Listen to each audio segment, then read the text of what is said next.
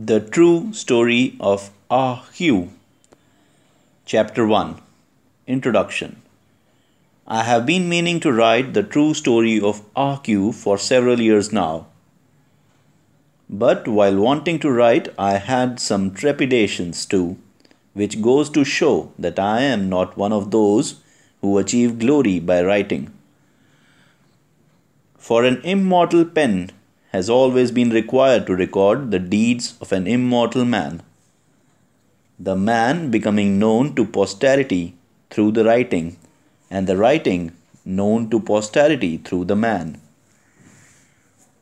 Until finally it is not clear who is making whom known, but in the end, as though possessed by some fiend, I always came back to the idea of writing the story of Ah-Q. And yet, no sooner had I taken up my pen that I became conscious of huge difficulties in writing this far from immortal work. The first was the question of what to call it.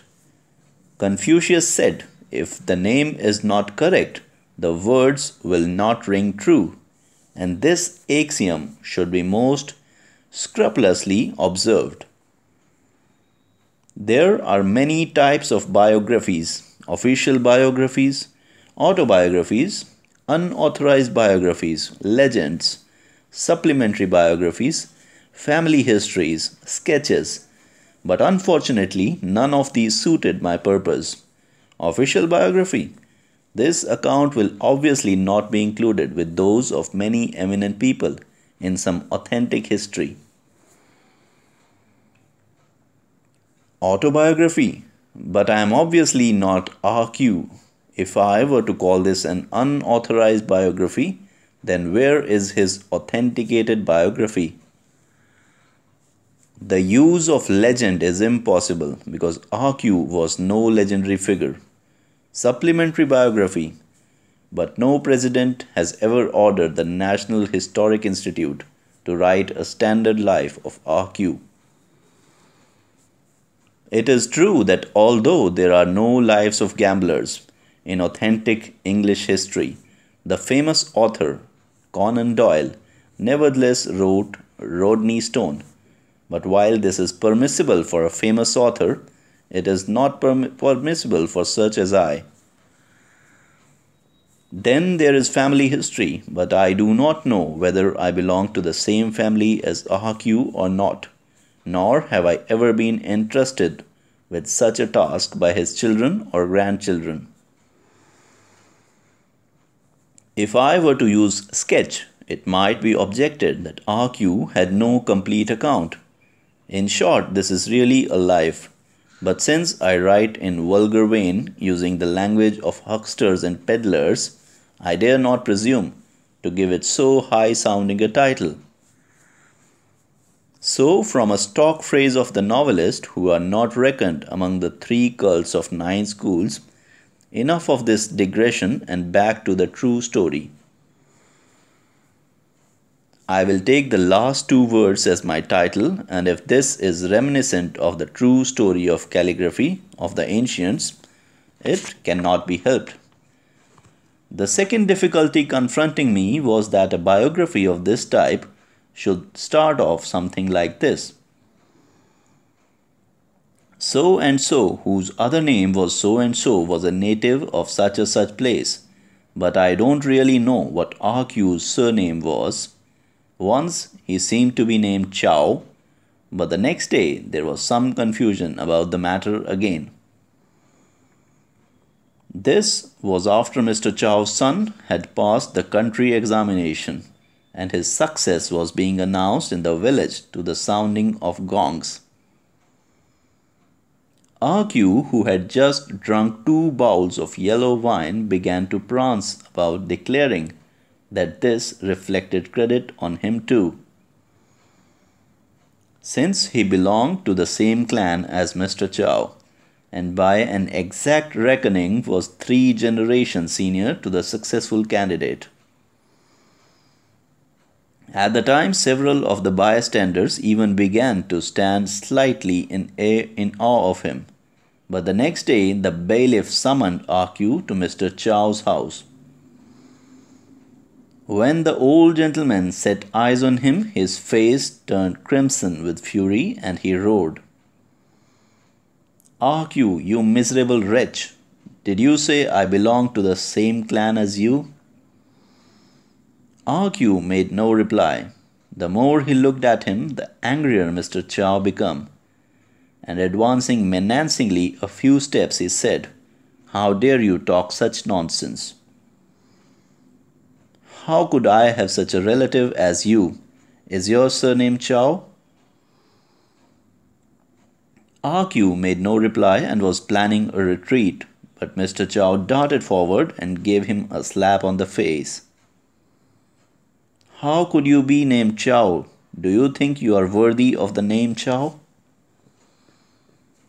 Ah Q made no attempt to defend his right to the name Chow, but rubbing his left cheek went out with the bailiff. Once outside, he had to listen to another torrent of abuse from the bailiff and thank him to the tune of 200 cash. All who heard of this said Ah Q was a great fool to ask for a beating like that.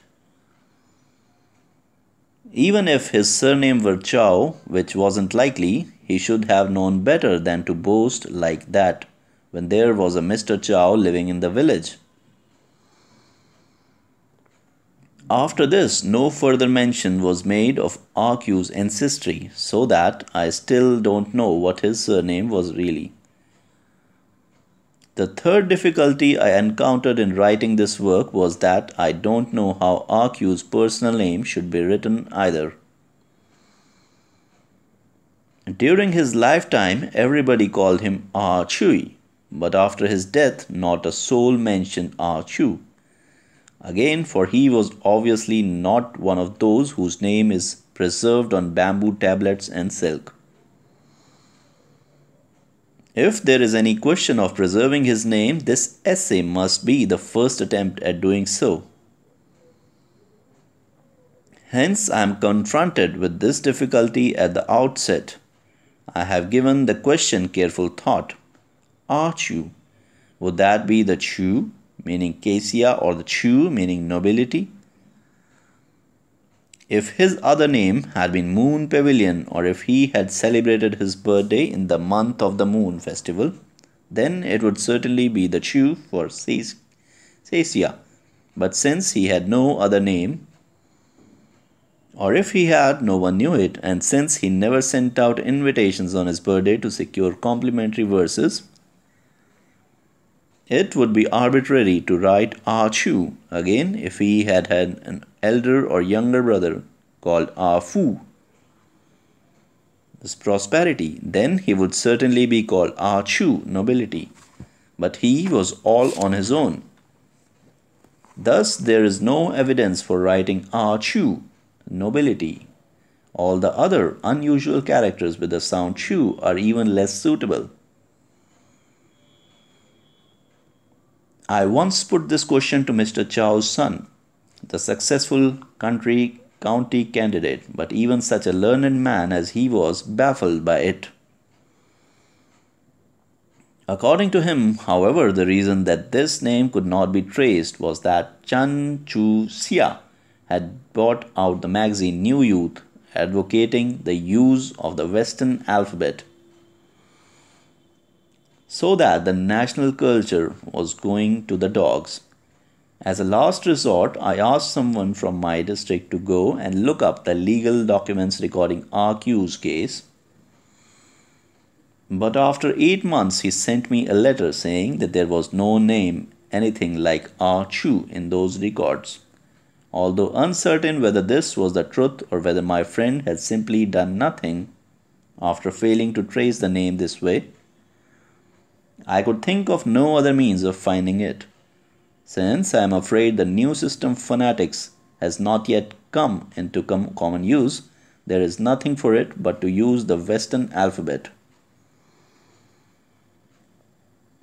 Writing the name according to the English spelling as Ah Chu and abbreviating it to Ah Q.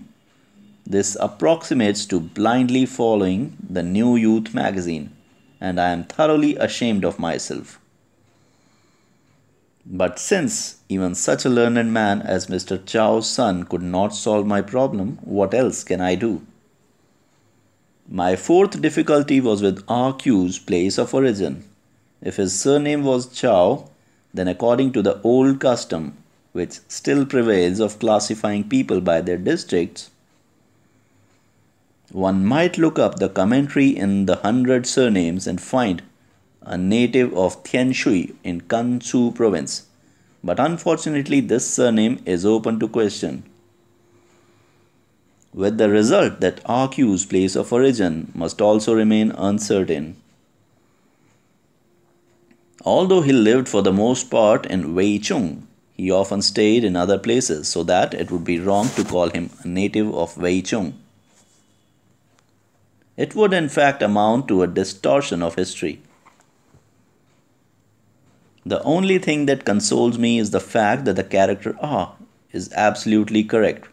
This is definitely not the result of false analogy and is well able to stand the test of scholarly criticism. As for the other problems, it is not for such unlearned people as myself to solve them. And I can only hope that disciples of Dr. Hu Shi, who has such a passion for history and antiquities, may be able in future to throw new light on them.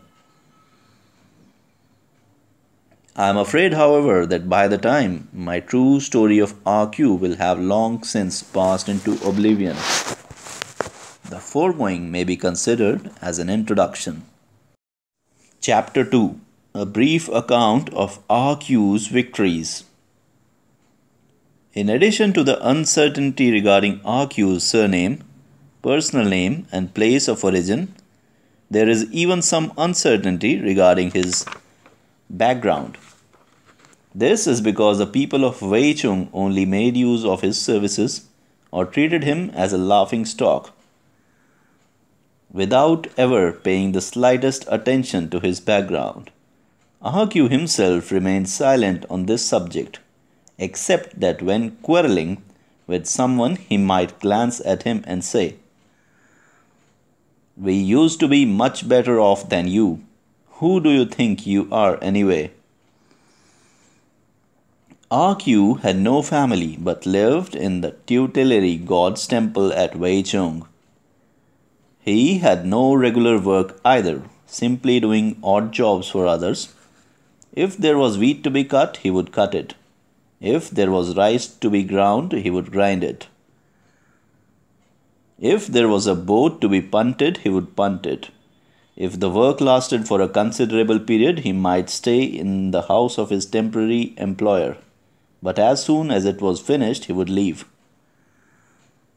Thus, whenever people had work to be done, they would remember RQ.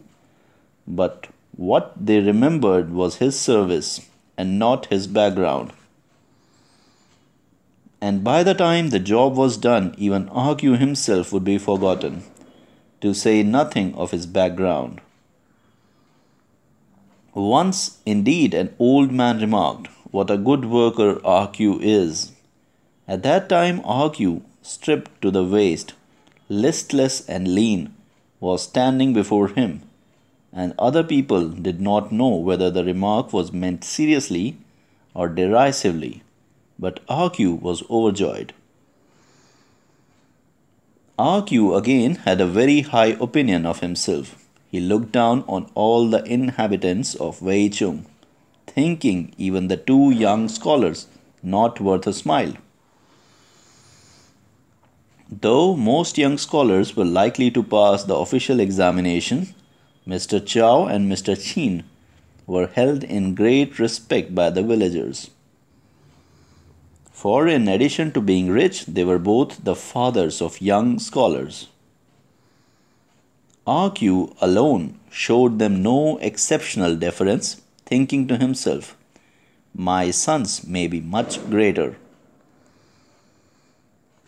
Moreover, after RQ had been to town several times, he naturally became even more conceited.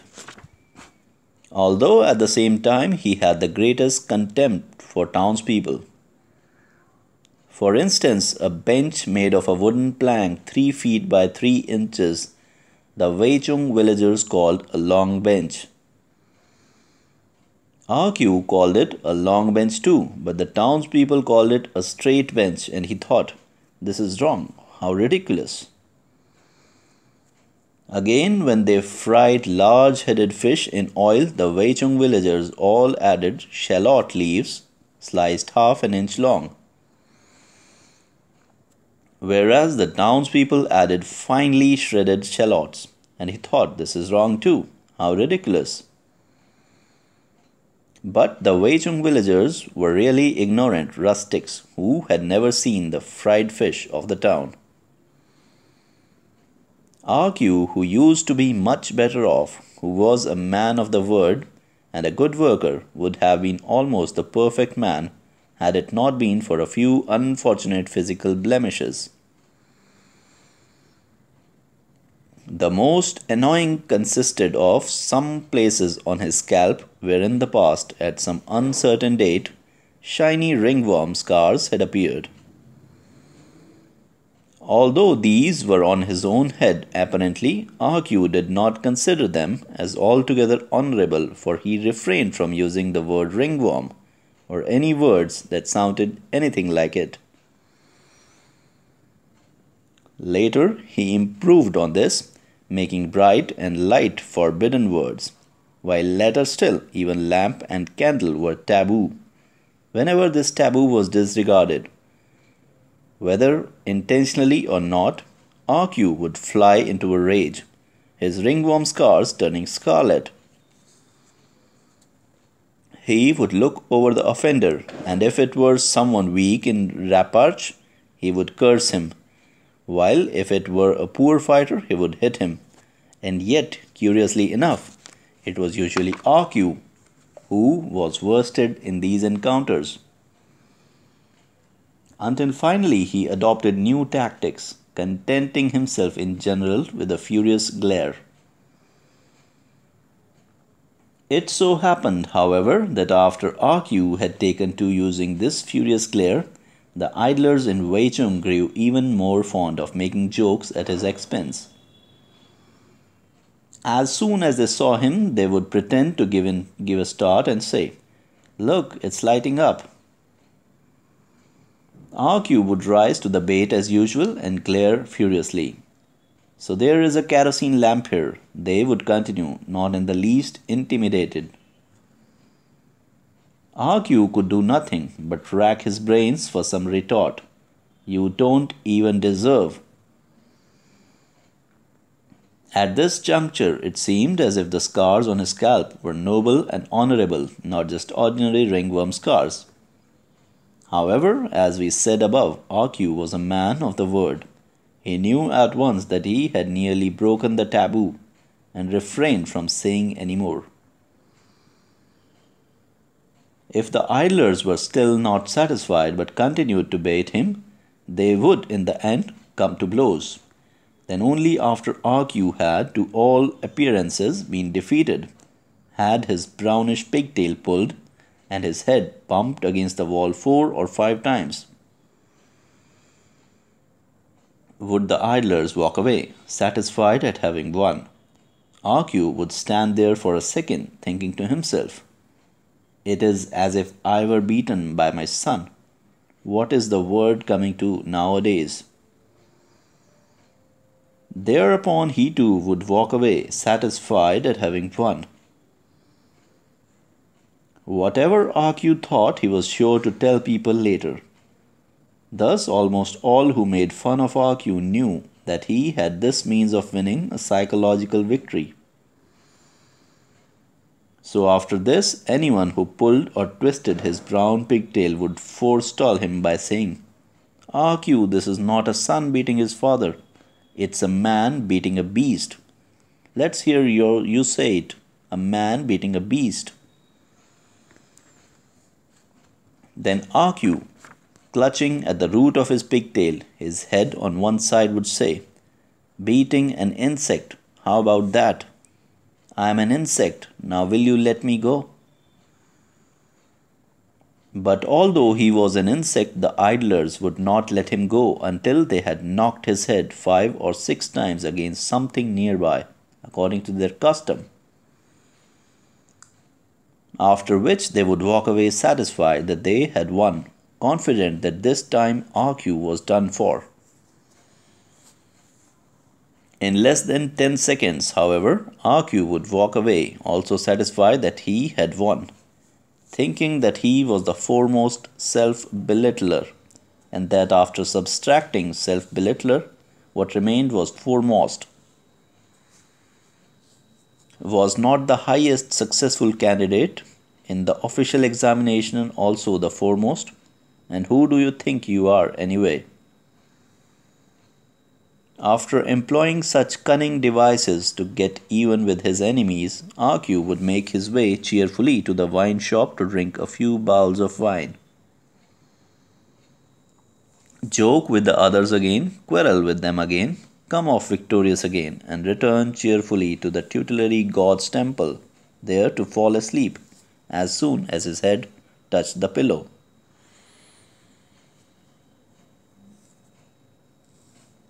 If he had money, he would go to gamble. There would be a group of men squatting on the ground, RQ sandwiched in the midst, his face streaming with perspiration, and his voice would be the loudest to shout, 400 on the green dragon. Hey, open there! The stakeholder, his face steaming with perspiration too, would open the box and chant, Heavenly gate, nothing for the corner, no stakes on the popularity passage. Pass over RQ's coppers. The passage 100, 150. To the tune of this chanting, RQ's money would gradually vanish into the pockets of others, perspiring people. Finally, he would be forced to squeeze his way out of the crowd and watch from the back, taking a vicarious interest in the game until it broke up, when he would return reluctantly to the tutelary god's temple, and the next day he would go to work with swollen eyes. However, the truth of the proverb, misfortune may be a blessing in disguise, was shown when RQ was unfortunate enough to win and almost suffered defeat in the end. This was the evening of the festival of the gods in Wei Chung. According to custom, there was a play, and close to the stage, also according to custom, were numerous gambling tables. The drums and gongs of the place sounded about 3 miles away to RQ, who had ears only for the stakeholders' chant. He staked successfully again and again, his coppers turning into silver coins, his silver coins into dollars, and his dollars mounting up. In his excitement, he cried out, $2 on Heavenly Gate. He never knew who started the fighting, nor for what reason. Curses, blows, and footsteps formed a confused medley of sound in his head, and by the time he clambered to his feet, the gambling tables had vanished, and so had the gamblers. Several parts of his body seemed to be aching as if he had been kicked and knocked about, while a number of people were looking at him in astonishment.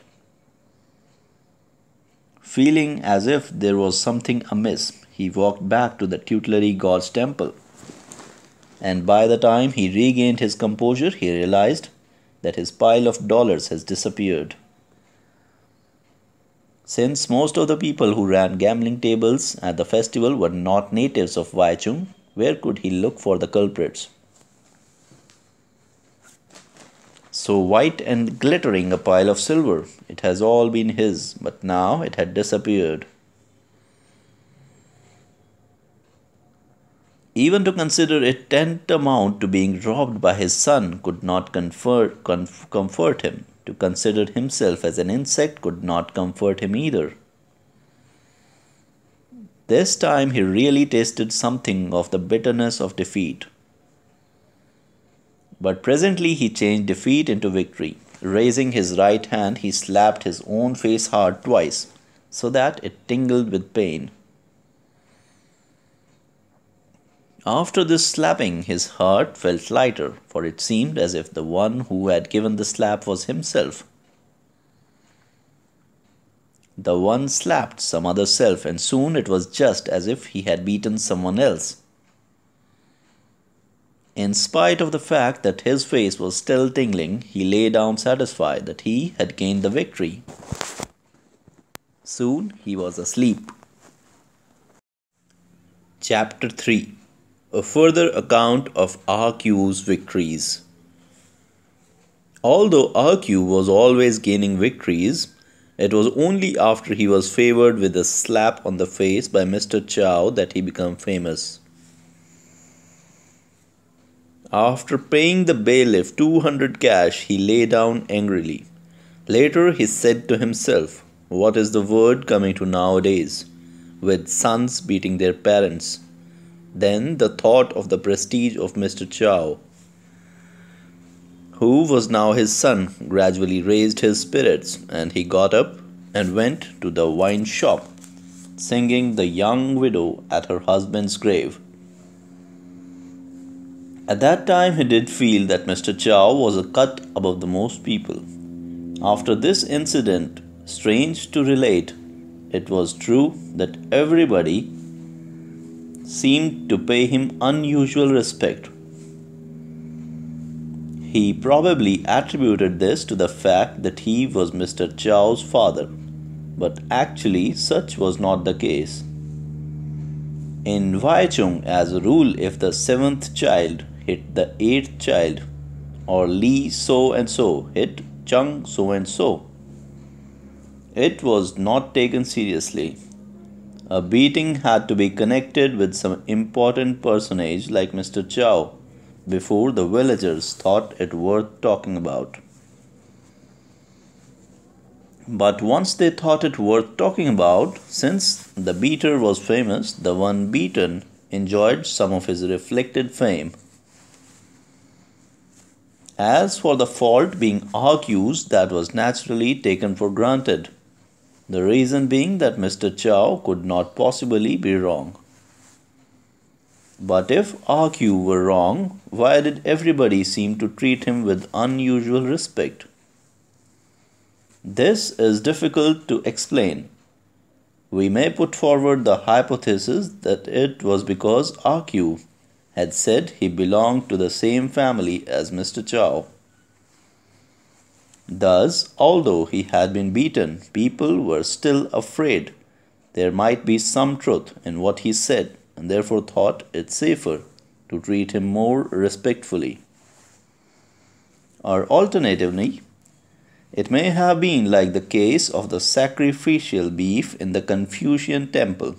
Although the beef was in the same category as the sacrificial pork and mutton, being of animal origin just as they were. Later Confucians did not dare touch it since the sage has enjoyed it. After this, RQ prospered for several years. One spring, when he was walking alone in a state of happy intoxication, he saw Whiskers Wang sitting stripped to the waist in the sunlight at the foot of a wall, catching lice, and at this sight his own body began to itch. Since Whiskers Wang was scabby and bewhiskered, everybody called him Ringworm Whiskers Wang. Although RQ omitted the word ringworm, he had the greatest contempt for him. RQ felt that while scabs were nothing to take exception to, such hairy cheeks were really too outlandish and could excite nothing but scorn. So RQ sat down by his side. If it had been any other idler, RQ would never have dared sit down so casually. But what had he to fear by the side of Whiskers Wang? To tell the truth, the fact that he was willing to sit down was an honor for Wang.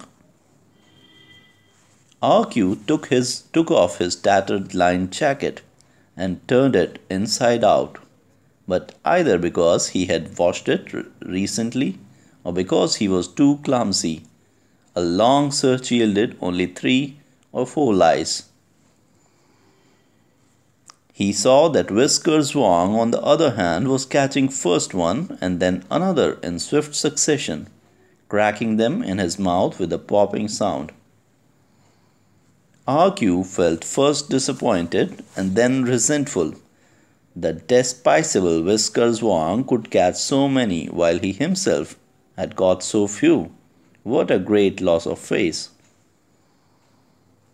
He longed to catch 1 or 2 big ones, but there were none, and it was only with considerable difficulty that he managed to catch a middle-sized one, which he thrust fiercely into his mouth a bit savagely. But it only gave a small sputtering sound, again inferior to the noise Whiskers Wang was making. All RQ's scars turned scarlet. Flinging his jacket on the ground, he spat and said, "Hairy worm, mangy dog, who are you calling names?" Whisker Wang looked up contemptuously. Although the relative respect accorded him in recent years had increased, RQ's pride, when confronted by loafers who were accustomed to fighting, remained rather timid. On this occasion, however, he was feeling exceptionally pugnacious. How dare a hairy-cheeked creature like this insult him? "Anyone who the name fits," said RQ, standing up, his hands on his hips. Are your bones itching?" demanded Whiskers Wang, standing up too and putting on his coat. Thinking that Wang meant to run away, RQ stepped forward, raising his fist to punch him. But before his fist came down, Whisker Wang had already seized him and given him a tug which sent him staggering. Then Whisker Wang seized RQ's pigtail and started dragging him towards the wall to knock his head in a time-honored manner. "A gentleman uses his tongue, but not his hand," protested RQ, his head on one side. Apparently, Whiskers Wang was no gentleman, for without paying the slightest attention to what RQ said, he knocked his head against the wall 5 times in succession and gave him a great shove which sent him staggering 2 yards away. Only then did Whiskers Wang walk away satisfied. As far as RQ could remember, this was the first humiliation of his life, because he had always scoffed at Whiskers Wang on account of his ugly whiskered cheeks, but had never been scoffed at, much less beaten by him. And now, contrary to all expectations, Whisker Wang had beaten him. Perhaps what they said in the marketplace was really true. The emperor had abolished the official examinations, so that scholars who have passed them are no longer in demand. As a result of this, the Zhao family must have lost prestige. Was it a result of this, too, that people were treating him contemptuously? RQ stood there irresolutely. From the distance approached another of RQ's enemies. This was Mr. Chian's eldest son, whom RQ also despised. After studying in a foreign school in the city, it seemed he had gone to Japan. When he came home half a year later, his legs were straight and his pigtails had disappeared. His mother cried bitterly a dozen times, and his wife tried 3 times to jump into the well. Later his mother told everyone His pigtail was cut off by some scoundrel when he was drunk. He would have been able to be an official, but now he will have to wait until it has grown again before he thinks of that. Argue did not, however, believe this and insisted on calling him imitation foreign devil and traitor in foreign pay. As soon as he saw him, he would start cursing under his breath. What Argue despised and detested most in him was his false pigtail. When it came to having a false pigtail, a man could scarcely be considered as human, and the fact that his wife had not attempted to jump into a well 4 times showed that she was not a good woman either. Now this imitation foreign devil was approaching, bald head as, in the past, Argue had cursed under his breath only, inaudibly, but today, because he was in a bad temper and wanted to work off his feelings, the words slipped out involuntarily. Unfortunately, this bald head was carrying a shiny brown stick, which Argue called a staff carried by the mourner. With great strides, he bore down on Argue, who, guessing at once that a beating was impending, hastily braced himself to wait with a stiffened back. Sure enough, there was a resounding thwack which seemed to have alighted on his head. "I meant him," explained Argue, pointing to a nearby child. "Thwack, thwack, thwack."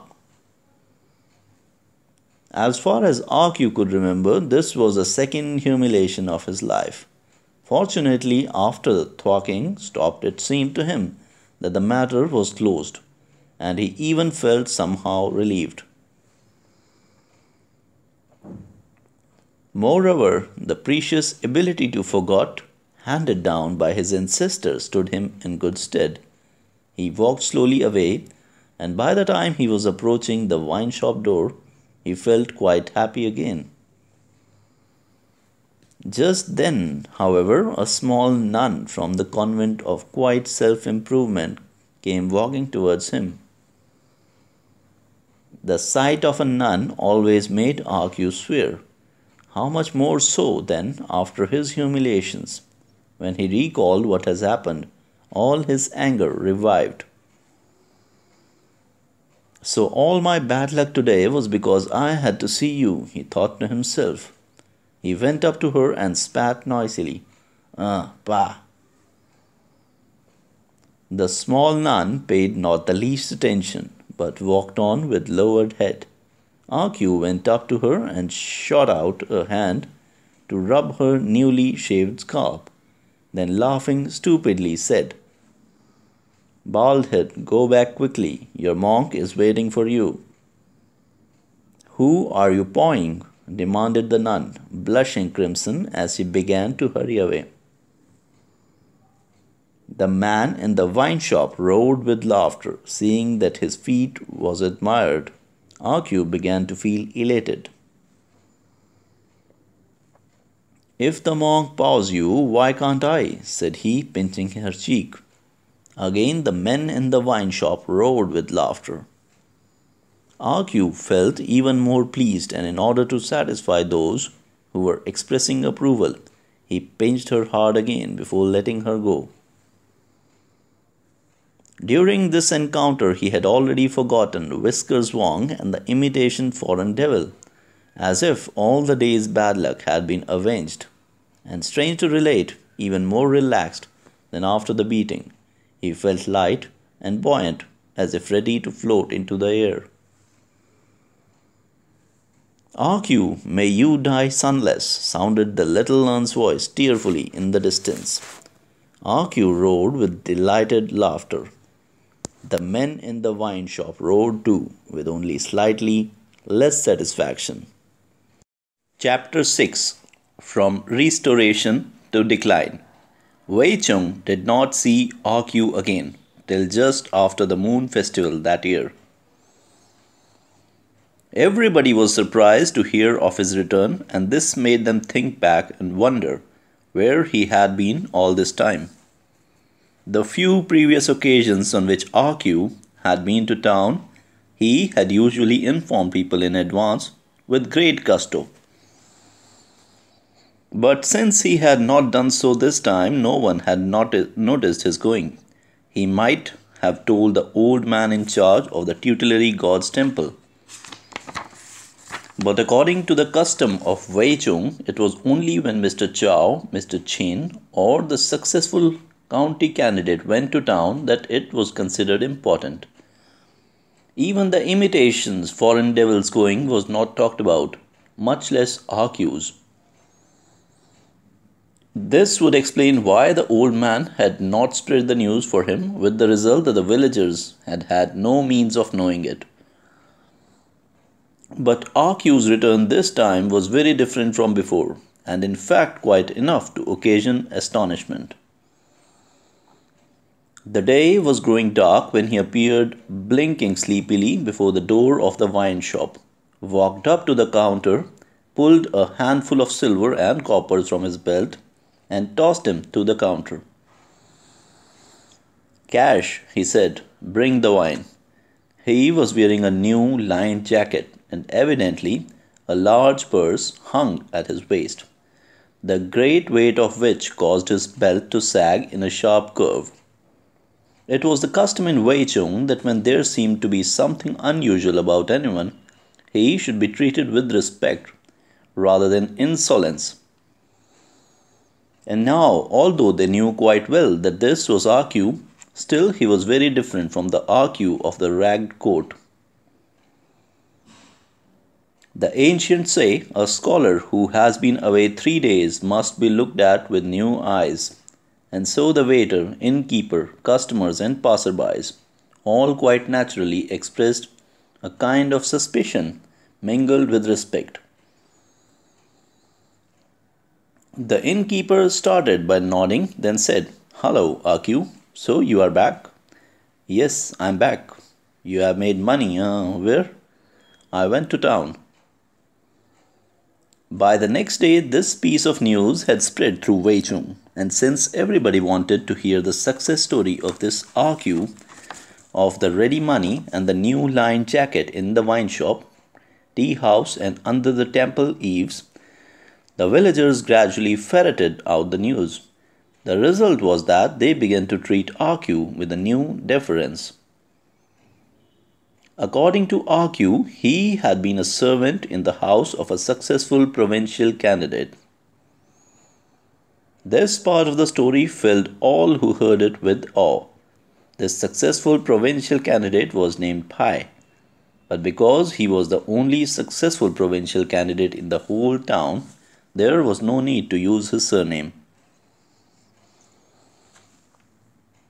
Whenever anyone spoke of the successful provincial candidate, it meant him. And this was so not only in Waichung but everywhere within a radius of 30 miles. As if everybody imagined his name to be Mr. Successful Provincial Candidate. To have worked in the household of such a man naturally called for respect. But according to RQ's further statements, he was unwilling to go on working there because this successful candidate was really too much of a turtle's egg.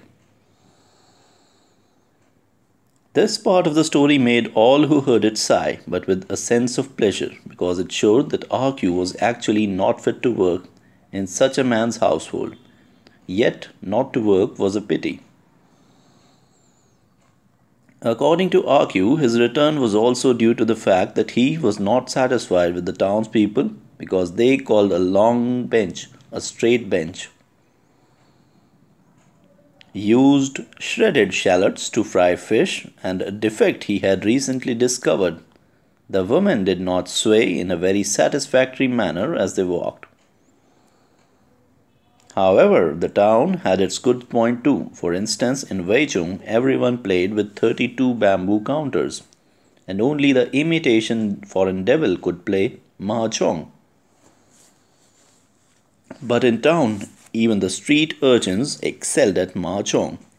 You had only to place the imitation foreign devil in the hands of these young rascals in their teens. for him straightway to become like a small devil before the king of hell. This part of the story made all who heard it blush. "Have you seen an execution?" asked Argue. "Ah, that's a fine sight. When they execute the revolutionaries. Ah, that's a fine sight, a fine sight." As he shook his head, his spittle flew onto the face of Chao Su Chan, directly opposite. This part of the story made all who heard it tremble. Then, with a glance around, he suddenly raised his right hand and dropped it on the neck of Whiskers Wang, who was listening rapidly with his head thrust forward. "Kill!" shouted Argue. Whiskers Wang gave a start and drew in his head as fast as lightning or a spark struck from a flint, while the bystanders shivered with pleasurable apprehension. After this, Whiskers Wang went about in a daze for many days and dared not go near Argue, nor did the others. Although we cannot say Argue's status in the eyes of the inhabitants of Waichung at this time was superior to that of Mr. Chow, we can at least affirm without any danger of inaccuracy that it was about the same. Not long after, Argue's fame suddenly spread into the women's apartments of Waichung too, although the only two families of any pretensions in Waichung were those of Qin and Chow, and 9/10 of the rest were poor. Still, women's apartments are women's apartments, and this spreading of Argue's fame into them was something of a miracle. When the womenfolk met, they would say to each other, "Mrs. Sao bought a blue silk skirt from Argue. Although it was old, still it only cost 90 cents. And Chow Pai Yan's mother bought a child's costume of crimson foreign celio, which was nearly new, only spending 300 cash, less 8% discount." Then those who had no silk skirt or needed foreign calico were most anxious to see Argue in order to buy from him.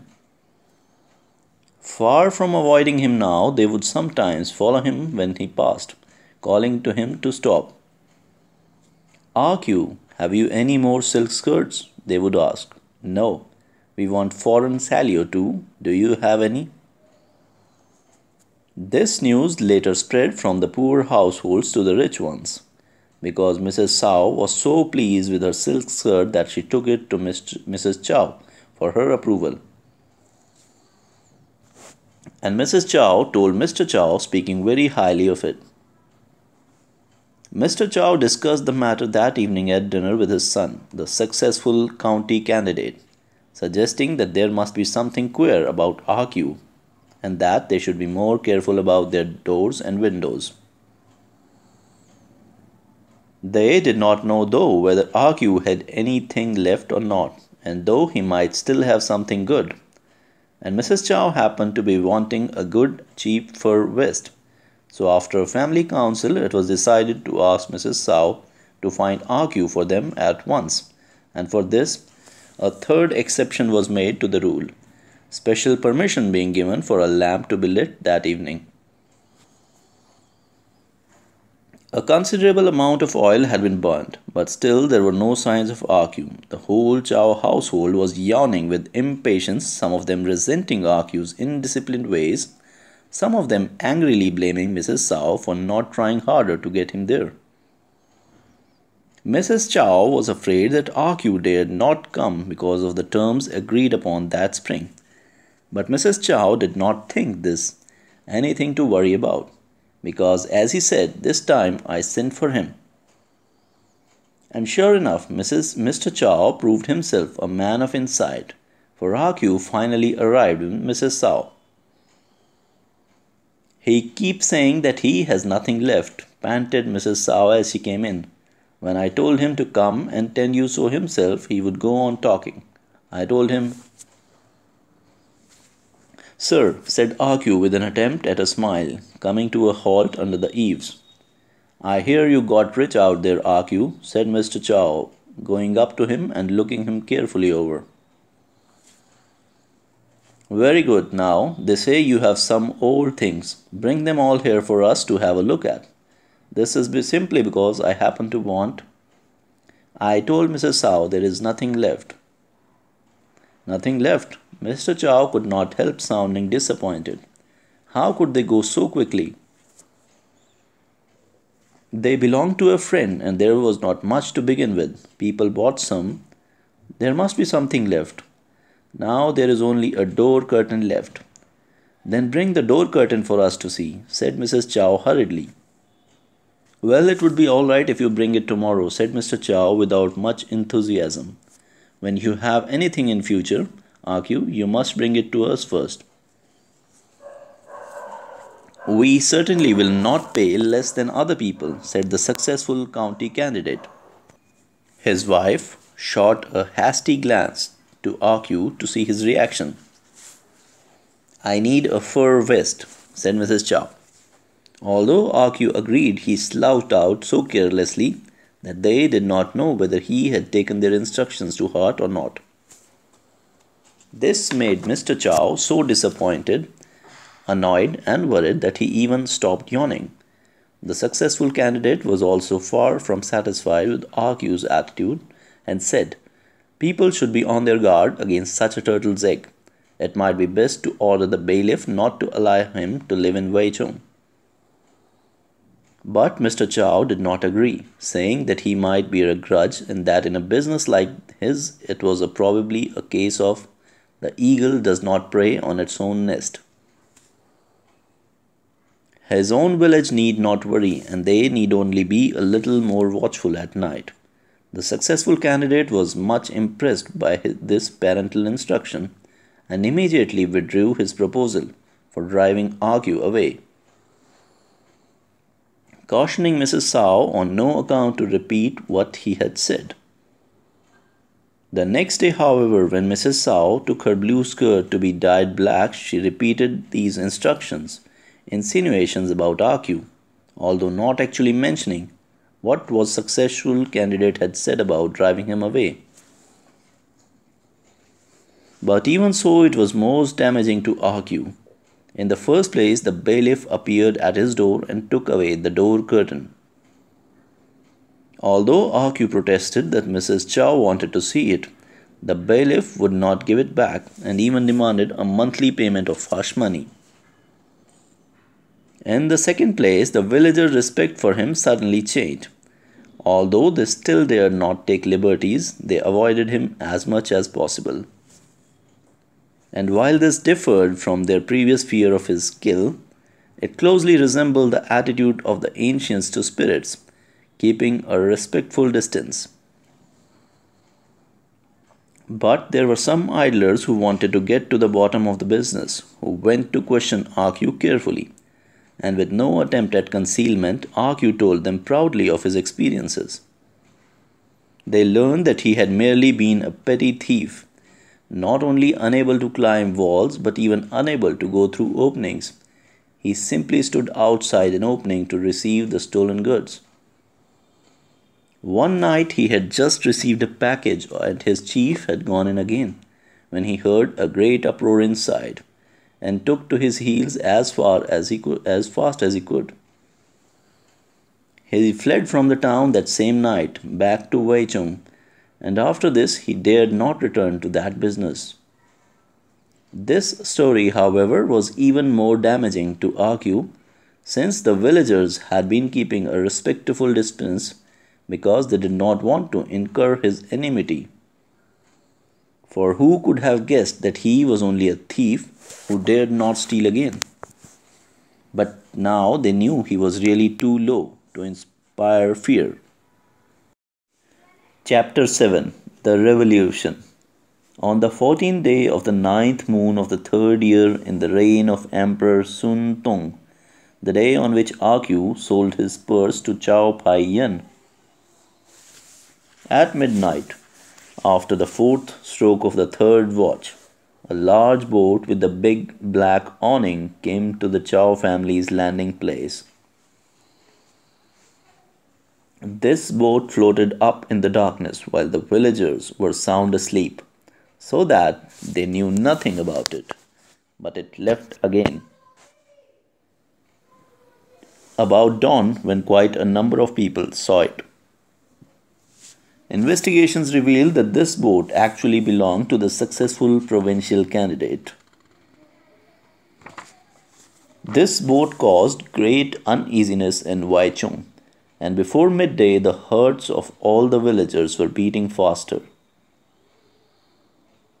The Chow family kept very quiet about the errand of the boat, but according to the gossip in the tea house and wine shop, the revolutionaries were going to enter the town, and the successful provincial candidate had come to the country to take refuge. Mrs. Sao alone thought otherwise, maintaining that the successful provincial candidate had merely wanted to deposit a few battered cases in Weichung. But Mr. Chow had sent them back. Actually, the successful provincial candidate and the successful county candidate in the Chow family were not on good terms, so that it was scarcely logical to expect them to prove friends in adversity.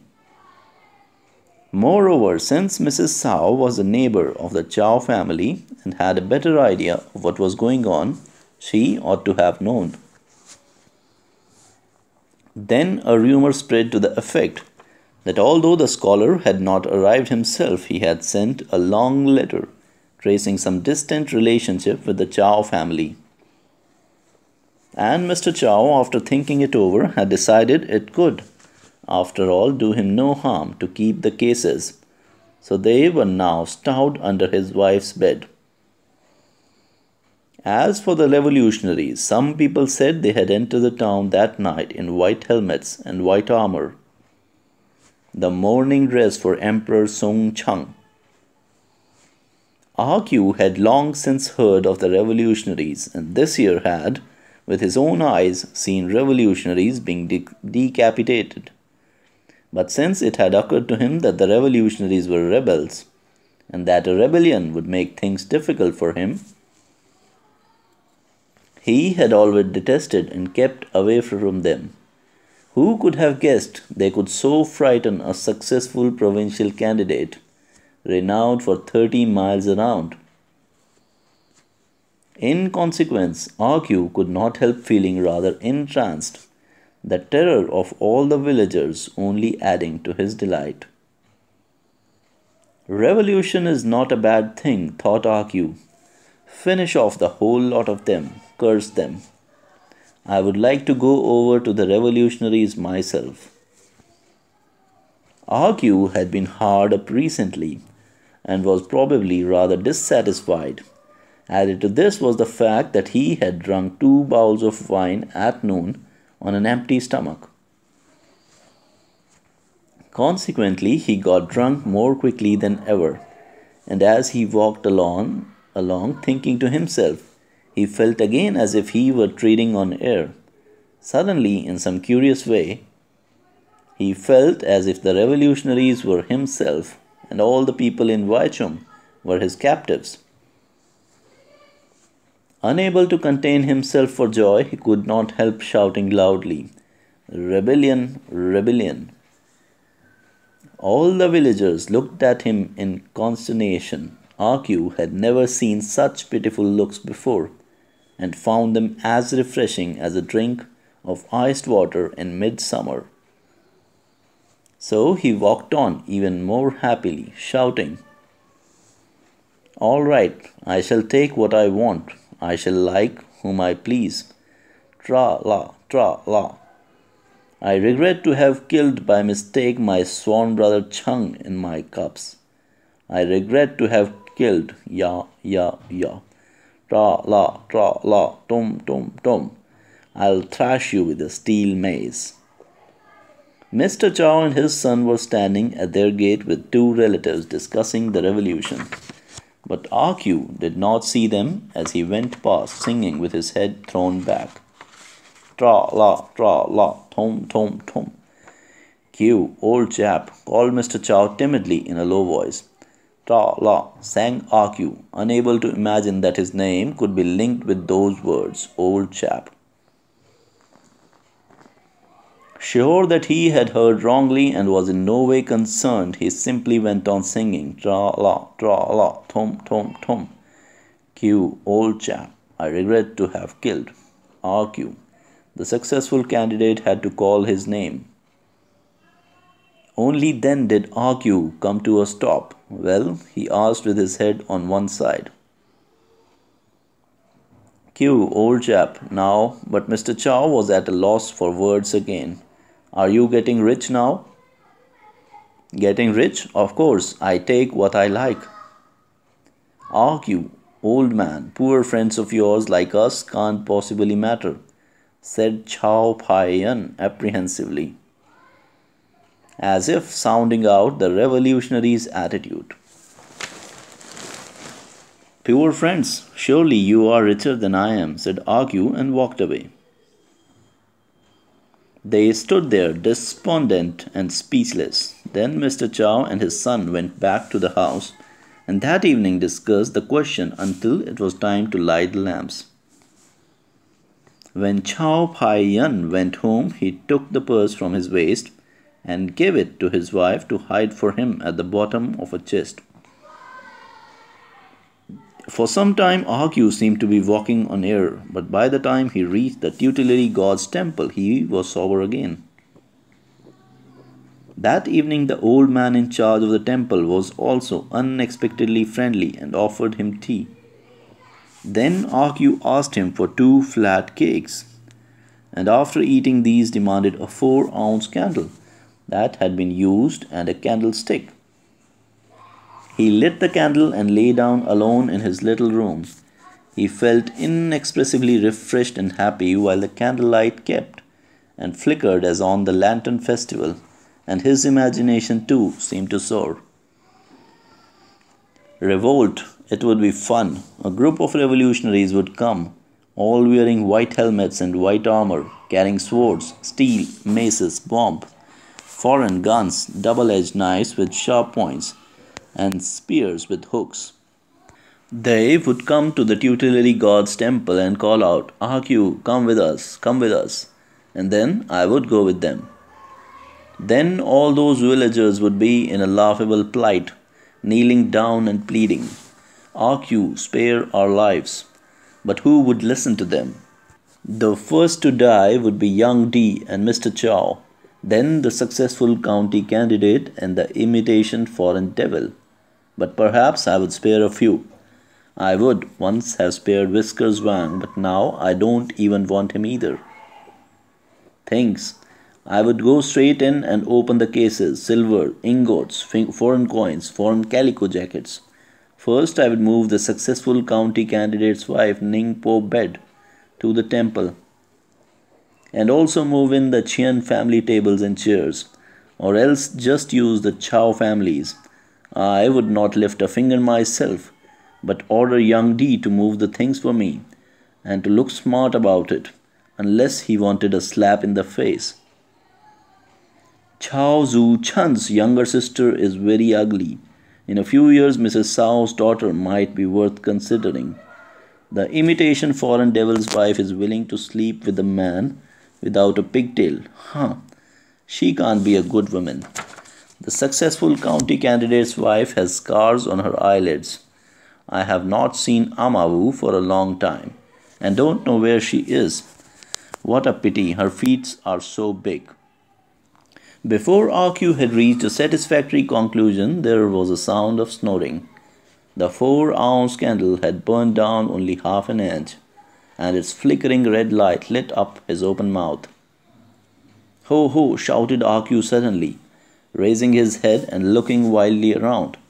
But when he saw the 4-ounce candle, he lay back and went to sleep again.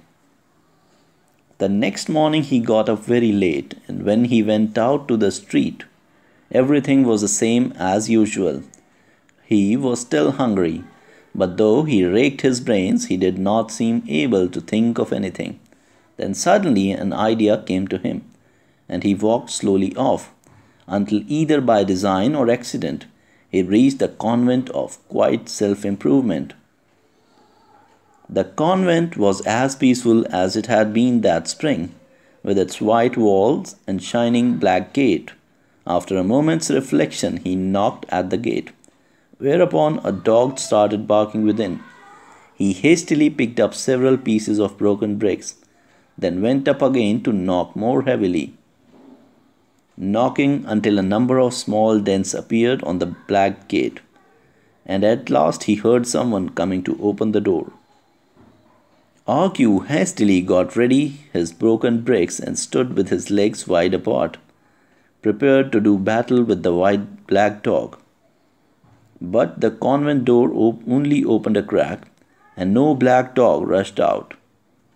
When he looked in, all he could see was the old nun. "What are you here for again?" she asked, giving a start. "There is a revolution, did you know?" said Argue vaguely. "Revolution, revolution. There has already been one," said the old nun, her eyes red from crying. "What do you think will become of us with all your revolutions?" "What?" asked Argue in astonishment. "Didn't you know the revolutionaries have already been here?" "Who?" asked Argue in an even greater astonishment. "The successful county candidate and the imitation foreign devil." This came as a complete surprise to Argue, who could not help being taken aback. When the old nun saw that he had lost his aggressiveness, she quickly shut the gate, so that when Argue pushed it again he could not budge it, and when he knocked again there was no answer. It had happened that morning. The successful county candidate in the Chow family got news quickly, and as soon as he heard that the revolutionaries had entered the town that night, he had immediately wound his pigtail up on his head and gone out first thing to call on the imitation foreign devil in the Chian family, with whom he had never been on good terms. This was a time for all to work for reforms, so they had a very pleasant talk and became on-the-spot comrades who saw eye to eye and pledged themselves to become revolutionaries. After raking their brains for some time, they remembered that in the convent of quiet self-improvement was an imperial tablet inscribed, "Long live the emperor," which ought to be done away with at once. Thereupon they lost no time in going to the convent to carry out their revolutionary activities. Because the old nun tried to stop them and put in a few words, they considered her as the Manchu government and knocked her many times on the head with a stick and with their knuckles. The nun, pulling herself together after they had gone, made an inspection. Naturally, the imperial tablet had been smashed into fragments on the ground, but the valuable Sun Si Sansar before the shrine of Kuan Yin, the goddess of mercy, had also disappeared. Argue only learned this later. He deeply regretted having been asleep at the time and resented the fact that they had not come to call him. But then he said to himself, "Maybe they still don't know I have joined the revolutionaries." Chapter 8. Barred from the Revolution. The people of Waichung became more reassured every day. From the news that was brought, they knew that although the revolutionaries had entered the town, their coming had not made a great deal of difference. The magistrate was still the highest official. It was only his title that had changed. And the successful provincial candidate also had some post. The Waichung villagers could not remember these names clearly. Some kind of official post. While the head of the military was still the same old captain, the only cause for alarm was that there were also some bad revolutionaries making trouble, who had started cutting off people's pigtails the day after their arrival. It was said that the boatman 7 pounds from the next village had fallen into their clutches, and that he no longer looked presentable. Still, the danger of this was not great, because the Waichung villagers seldom went to town to begin with, and those who had been considering a trip to town at once changed their plans in order to avoid this risk. RQ had been thinking of going to town to look up his old friends, but as soon as he heard the news, he gave up the idea in resignation. It would be wrong, however, to say that there were no reforms in Waichung. During the next few days, the number of people who coiled their pigtails on their heads gradually increased. And as has already been said, the first to do so was naturally the successful county candidate. The next were Chao Su Chan and Chao Pai Yan, and after them RQ. If it had been summer, it would not have been considered strange if everybody had coiled their pigtails on their heads or tied them in knots. But this was late autumn, so that this autumn observance of a summer practice on the part of those who coiled their pigtails could be considered nothing short of a heroic decision.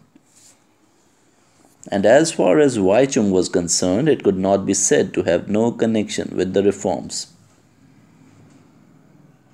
When Chao Su Chan approached with the nape of his neck bared, people who saw him would say, "Ah, here come a revolutionary." When RQ heard this, he was greatly impressed. Although he had long since heard how the successful county candidate has coiled his pigtails on his head, it had never occurred to him to do the same. Only now, when he saw that Chao Shu Chan had followed suit, was he struck with the idea of doing the same himself, and made up his mind to copy them. He used a bamboo chopstick to twist his pigtail up on his head, and after hesitating for some time, eventually summoned up the courage to go out. As he walked along the street, people looked at him, but nobody said anything. RQ was very displeased at first, and then he became very resentful. Recently, he had been losing his temper very easily. As a matter of fact, his life was no harder than before the revolution. People treated him politely, and the shops no longer demanded payment in cash. Yet RQ still felt dissatisfied. He thought since a revolution had taken place, it should involve more than this. And then he saw young D, and the sight made his anger boil over. Young D had also coiled his pigtail on his head, and what was more, he had actually used a bamboo chopstick to do so too.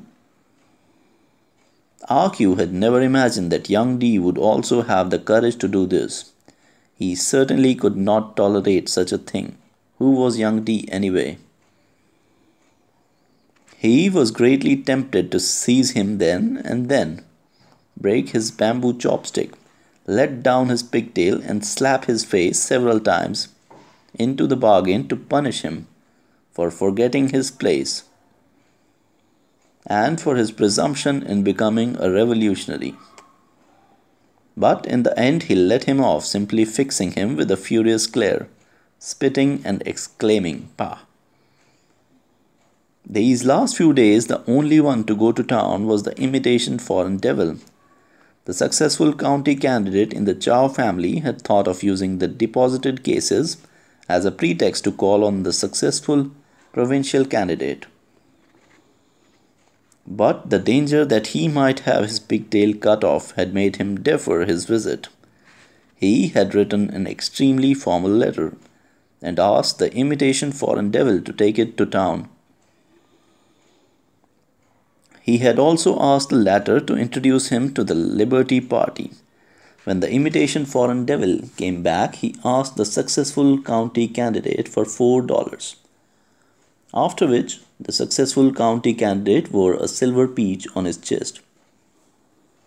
All the Weichung villagers were overawed and said that this was the badge of the Persimmon Oil Party,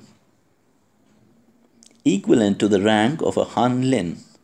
As a result, Mr. Chow's prestige had suddenly increased.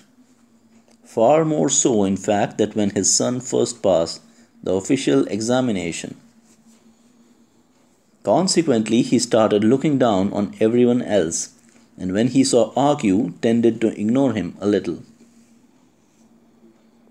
RQ was thoroughly discontented at finding himself always ignored, but as soon as he heard of this silver peach, he realized at once why he was left out in the cold.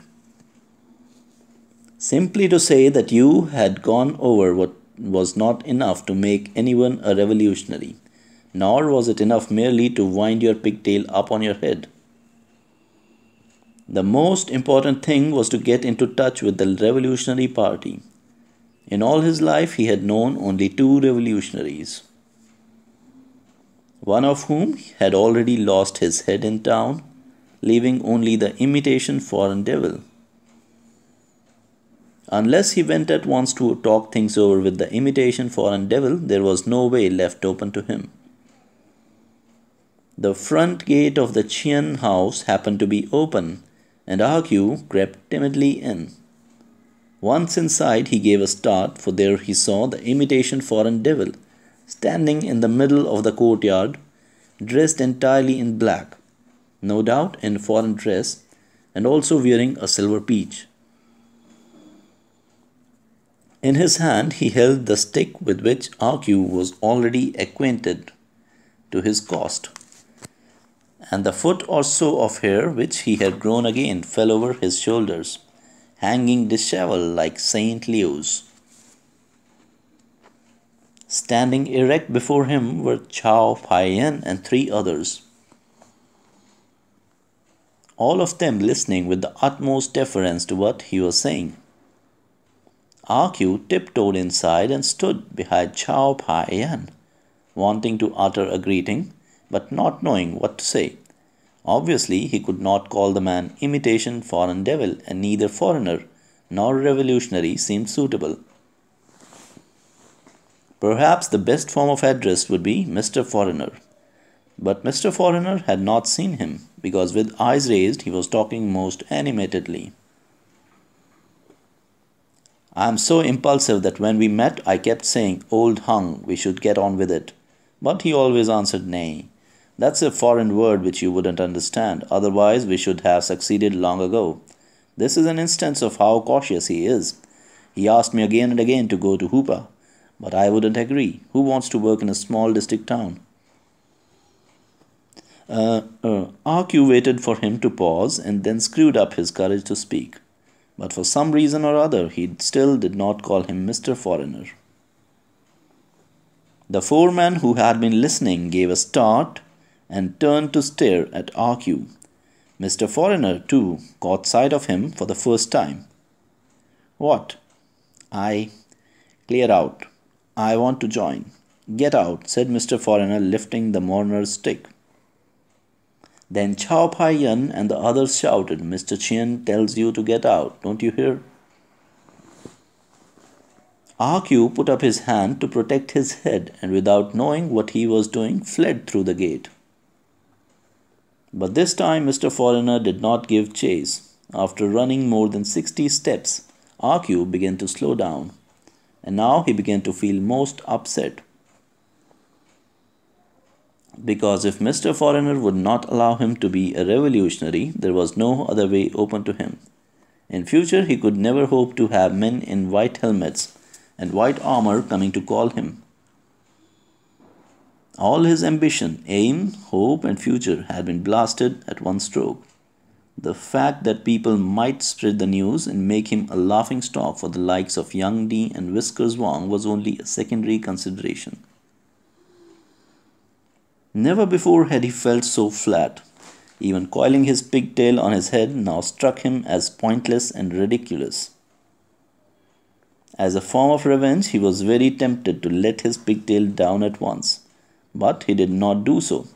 He wandered about till evening, when after drinking 2 bowls of wine on credit, he began to feel in better spirits, and saw again in his mind's eye fragmentary visions of white helmets and white armor. One day he loafed about until late at night. Only when the wine shop was about to close did he start to stroll back to the tutelary god's temple.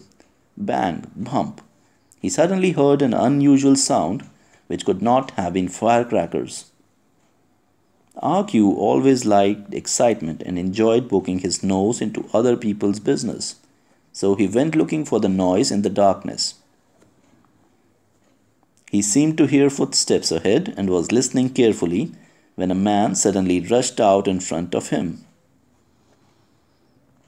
As soon as RQ saw him, he turned and followed him as fast as he could. When that man turned, RQ turned too, and when after turning a corner that man stopped, RQ stopped too. He saw there was no one behind and that the man was young T. "What's the matter?" asked RQ resentfully. "Chow, the Chow family have been robbed," panted young T. RQ's heart went pit-a-pat. After telling him this, young D left. RQ ran on and then stopped 2 or 3 times. However, since he had once been in the business himself, he felt exceptionally courageous. Emerging from the street corner, he listened carefully and thought he could hear shouting. He also looked carefully and thought he could see a lot of men in white helmets and white armor, carrying off cases, carrying off furniture, even carrying off the Ningpo bed of the successful county candidate's wife. He could not, however, see them very clearly. He wanted to go nearer, but his feet were rooted to the ground. There was no moon that night, and Wei Chung was very still in the pitch darkness, as quiet as in the peaceful days of the ancient emperor Fu Si. RQ stood there until he lost interest. Yet everything still seemed the same as before. In the distance were people moving to and fro, carrying things, carrying off cases, carrying off furniture, carrying off the Ningpo bed of the successful county candidate's wife, carrying until he could hardly believe his own eyes, but he decided not to go nearer and went back to the temple. It was even darker in the tutelary god's temple. When he had closed the big gate, he groped his way into his room, and only after he had been laying down for some time did he feel calm enough to begin to think how this affected him. The men in white helmets and white armor had evidently arrived, but they had not come to call him. They had moved out a lot of things, but there was no share for him. This was all the fault of the imitation foreign devil, who had barred him from the rebellion. Otherwise, how could he have failed to have a share this time? The more RQ thought of it, the angrier he grew, until he was in a towering rage. "So no rebellion for me, only for you, he exclaimed, nodding maliciously. "Curse you, you imitation foreign devil. All right, be a rebel. A rebel is punished by having his head chopped off. I shall have to turn informer to see you carried into town to have your head cut off. You and all your family. Kill, kill." Chapter 9. The Grand Finale. After the Chow family was robbed, most of the people in Weichung felt pleased yet fearful. And yet RQ was no exception. But 4 days later, RQ was suddenly dragged into town in the middle of the night. It happened to be a dark night when a squad of soldiers, a squad of militia, a squad of police, and 5 secret servicemen made their way quietly to Weichung. And under cover of darkness surrounded the tutelary god's temple, posting a machine gun opposite the entrance. Yet RQ did not rush out. For a long time nothing stirred in the temple. The captain grew impatient and offered a reward of 20,000 cash. Only then did 2 militia men summon up courage to jump over the wall and enter. Then, with cooperation from within, the others rushed in and dragged RQ out. But not until he had been carried out of the temple to somewhere near the machine gun did he begin to sober up. It was already midday by the time they reached town, and Arku found himself carried to a dilapidated yamen where, after taking 5 or 6 turnings, he was pushed into a small room. No sooner had he stumbled inside the room, made of wooden bars forming a grating closed upon his heels. The rest of the room consisted of 3 blank walls, and when he looked round carefully, he saw 2 other men in a corner of the room. Although Arku was feeling rather uneasy, he was by no means too depressed, because the room where he slept in the tutelary god's temple was in no way superior to this. The 2 other men also seemed to be villagers. They gradually fell into conversation with him, and one of them told him that the successful provincial candidate wanted to dun him for the rent owned by his grandfather. The other did not know why he was there. When they questioned Arku, he answered quite frankly, "Because I wanted to revolt." That afternoon he was dragged out through the barred door and taken to a big hall, at the far end of which was sitting an old man with his head shaved clean. Arku first took him for a monk, but when he saw soldiers standing beneath and a dozen men in long coats on both sides, some with their heads clean shaved like this old man, and some with a foot or so of long hair hanging over their shoulders, like the imitation foreign devils, but all glaring at him furiously from grim faces, then he knew this man must be someone important. At once the joints of his knees relaxed of their own accord, and he sank down. "Stand up to speak, don't kneel," shouted all the men in the long coats. Although Arku understood, he felt incapable of standing up. His body had involuntarily dropped to a squatting position, and improving on it, he finally knelt down. "Slave!" exclaimed the long-coated men contemptuously. They did not insist on his getting up, however. "Tell the truth and you will receive a lighter sentence," said the old man with the shaved head, in a low but clear voice, fixing his eyes on Arku. "I know everything already. When you have confessed, I'll let you go." "Confess," repeated the long-coated men loudly. "The fact is, I wanted to come," muttered Arku disjointly, after a moment's confused thinking. "In that case, why didn't you come?" asked the old man gently. "The imitation foreign devil wouldn't let me in." "Nonsense, it is too late to talk now. Where are your accomplices?" "What?" "The people who robbed the Chow family that night. They didn't come to call me. They moved the things away themselves." Mention of this made Arku indignant. "Where did they go?" "When you have told me, I'll let you go," said the old man even more gently. "I don't know. They didn't come to call me." Then, at a sign from the old man, Arku was dragged again through the barred door. The next time that he was dragged out was the following morning. Everything was unchanged in the big hall. The old man with the clean-shaved head was still sitting there, and Arku knelt down again as before. "Have you anything else to say?" asked the old man gently. Arku thought and decided there was nothing to say, so he answered nothing. Then a man in a long coat brought a sheet of paper and held a brush in front of Arku, which he wanted to thrust into his hand.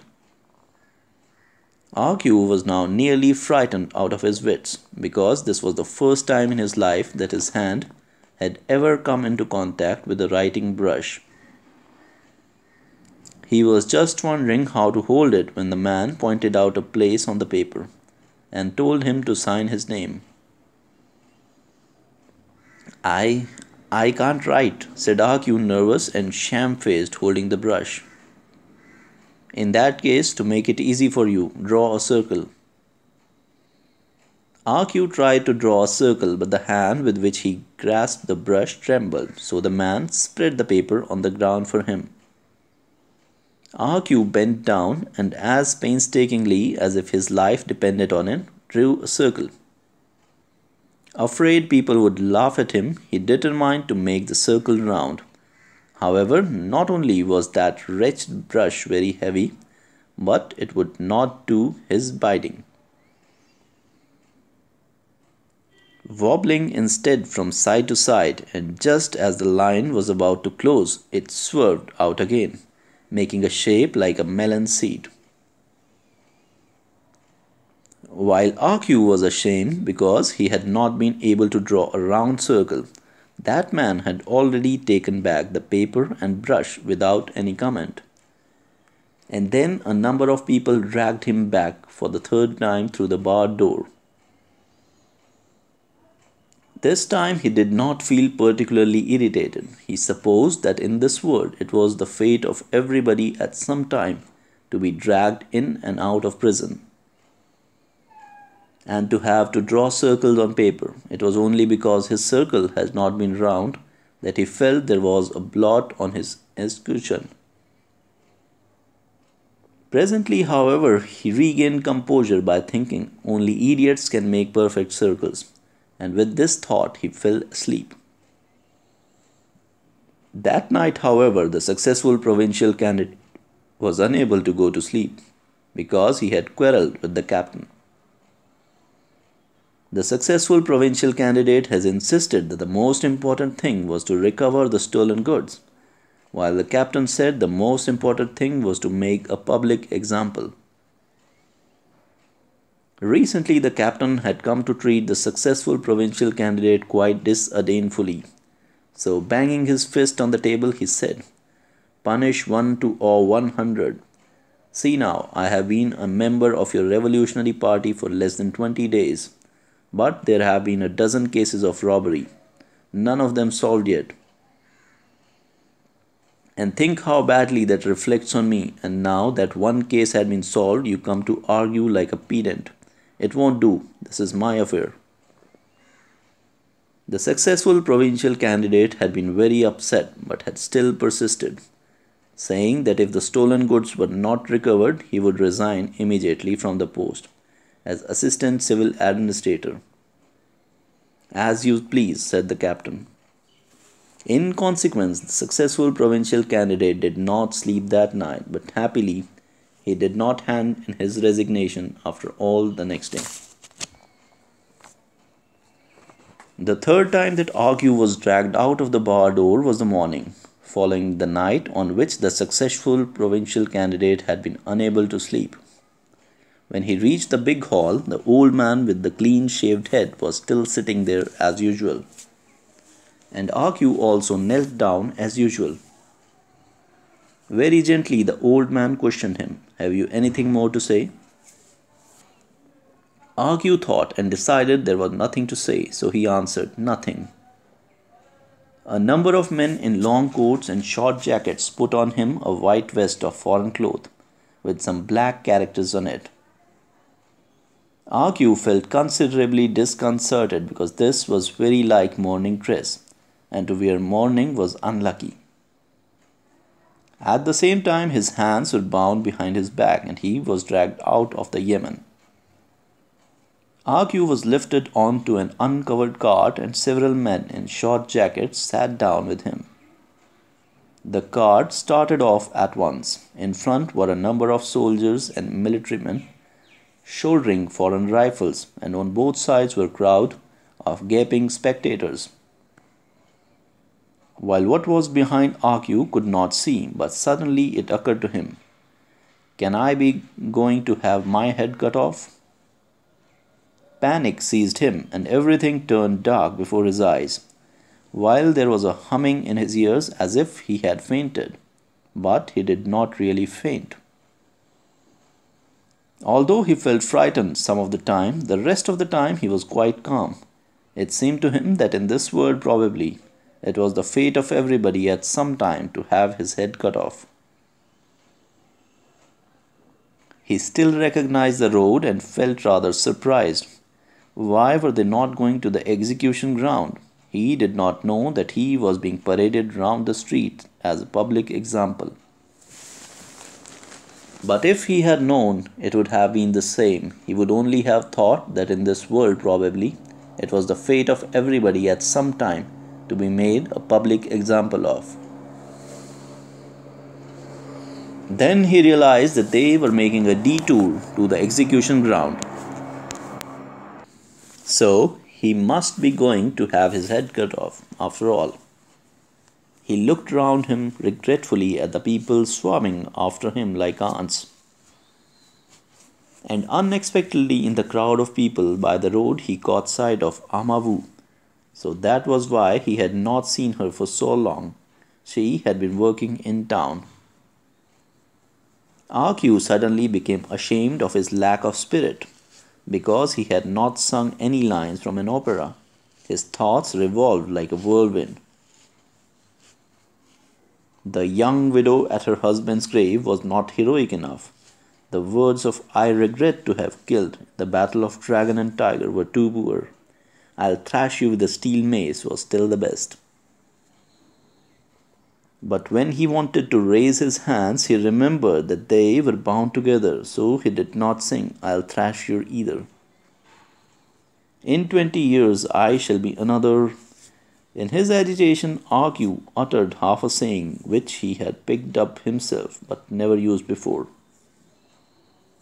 The crowd's roar, "Good," sounded like the growl of a wolf. The cart moved steadily forward. During the shouting, RQ's eye turned in search of Amavu. But she did not seem to have seen him, for she was looking raptly at the foreign rifles carried by the soldiers. So RQ took another look at the shouting crowd. At that instant his thoughts revolted again like a whirlwind. 4 years before, at the foot of the mountain, he had met a hungry wolf, which had followed him at a set distance, wanting to eat him. He had nearly died of fright, but luckily he happened to have an axe in his hand, which gave him the courage to get back to Wei Chung. But he had never forgotten that wolf's eyes, fierce yet cowardly, gleaming like two will-o'-the-wisps, as if boring into him from a distance. And now he saw eyes more terrible even than the wolf's, dull yet penetrating eyes that seemed to have devoured his words, and to be still eager to devour something beyond his flesh and blood. And these eyes kept following him at a set distance. These eyes seemed to have merged in one, biting into his soul. "Help! Help!" But RQ never uttered these words. All had turned black before his eyes, there was a buzzing in his ears, and he felt as if his whole body were being scattered like so much light dust. As for the after effects of the robbery, the most affected was a successful provincial candidate, because the stolen goods were never recovered. All his family lamented bitterly. Next came the Chow household, for when the successful country candidate went into town to report the robbery, not only did he have his pigtail cut off by bad revolutionaries, but he had to pay a reward of 20,000 cash into the bargain. So all the Chow family too lamented bitterly. From that day forward, they gradually assumed the air of survivors of a fallen dynasty. As for any discussion of the event, no question was raised in Waichung.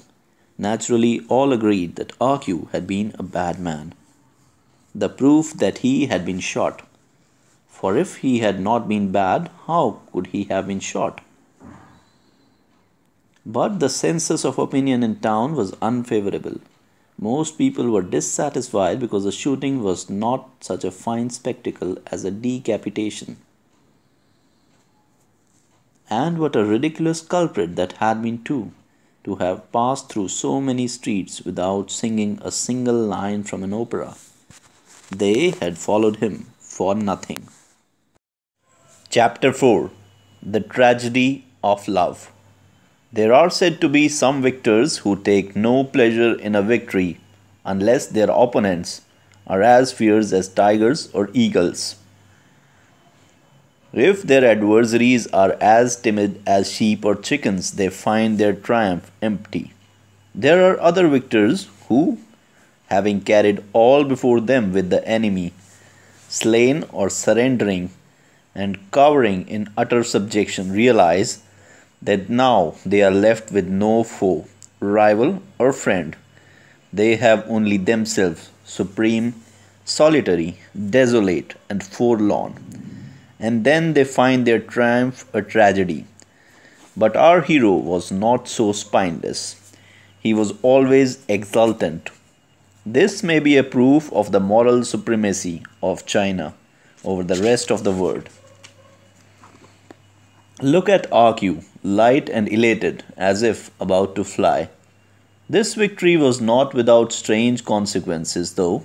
For quite a time he seemed to be flying, and he flew into the tutelary god's temple, where he would normally have snored as soon as he lay down. This evening, however, he found it very difficult to close his eyes, for he felt as if there was something the matter with his thumb and his finger, which seemed to be smoother than usual. It is impossible to say whether something soft and smooth on the little nun's face had stuck to his finger, or whether his finger had been rubbed smooth against her cheek. RQ, may you die sunless. These words sounded again in RQ's ears, and he thought, quite right, I should take a wife, for if a man dies sunless, he has no one to sacrifice a bowl of rice to his spirit. I ought to have a wife. As the saying goes, there are three forms of unfilial conduct, of which the worst is to have no descendants. And it is one of the tragedies of life that spirits without descendants go hungry. Thus, his view was absolutely in accordance with the teachings of saints and sages, and it is indeed a pity that later he should have run amok. Woman, woman, he thought. The monk pawns, woman, woman, woman, he thought again. We shall never know when RQ finally fell asleep that evening. After this, however, he probably always found his fingers rather soft and smooth, and always remained a little light-headed. Woman, he kept thinking. From this we can see that woman is a menace to mankind. The majority of Chinese men could become saints and sages, were it not for the unfortunate fact that they are ruined by women. The Shang dynasty was destroyed by Ta Chi. The Zhou dynasty was undermined by Pao Zhu. As for the Qin dynasty, although there is no historical evidence to that effect, yet if we assume that it fell on account of some woman, we shall probably not be far wrong. And it is a fact that Tung Chou's death was caused by Tiao Chen. RQ too had been a man of strict morals to begin with, although we do not know whether he was guided by some good teacher. He had always shown himself most scrupulous in observing strict segregation of the sexes, and was righteous enough to denounce such heretics as the little nun and the imitation foreign devil. His views was all nuns must carry on in secret with monks. When a woman walks alone on the street, she must be wanting to seduce bad men. When a man and woman talk together, they must be arranging to meet. In order to correct such people, he would glare furiously, pass loud cutting remarks, or if the place was deserted, throw a small stone from behind. Who could tell that close on 30, when a man should stand firm, he would lose his head like this over a little nun? Such light-headedness, according to the classical canons, is most reprehensible. Thus, women certainly are hateful creatures, For if the little nun's face had not been soft and smooth, Arcu would not have been bewitched by her, nor would this have happened if the little nun's face had been covered by a cloth. 5 or 6 years before, when watching an open air opera, he had pinched the leg of a woman in the audience. But because it was separated from him by the cloth of her trousers, he had not had this light-headed feeling afterwards. The little nun had not covered her face, however, and this is another proof of the odiousness of the heretic. Woman, thought Arcu. He kept a close watch on those women who he believed must be wanting to seduce bad men, but they did not smile at him. He listened very carefully to those women who talked to him, but not one of them mentioned anything relevant to a secret rendezvous. This was simply another example of the odiousness of women. They all assumed a false modesty. One day, when Arcu was grinding rice in Mr. Chow's house, he sat down in the kitchen after supper to smoke a pipe. If it had been anyone else's house, he could have gone home after supper, but they dined early in the Chow family. Although it was the rule that you must not light a lamp but go to bed after eating, there were occasional exceptions to the rule. Before Mr. Chow's son passed the country examination, he was allowed to light a lamp to study the examination essays. And when Arcu came to do odd jobs, he was allowed to light a lamp to grind rice. Because of this latter exception to the rule, Arcu was still sitting in the kitchen, smoking before going on with his work. When Ama Wu, the only maidservant in the Chow household, had finished washing the dishes, she sat down too on the long bench and started chatting to Arcu. Our mistress hasn't eaten anything for 2 days because the master wants to get a concubine. Woman, Ama Wu, this little widow, thought Arcu. Our young mistress is going to have a baby in the eighth moon. Woman, thought Arcu. He put down his pipe and stood up. Our young mistress, Ama Wu, chattered on. Sleep with me. Arcu suddenly rushed forward and threw himself at her feet.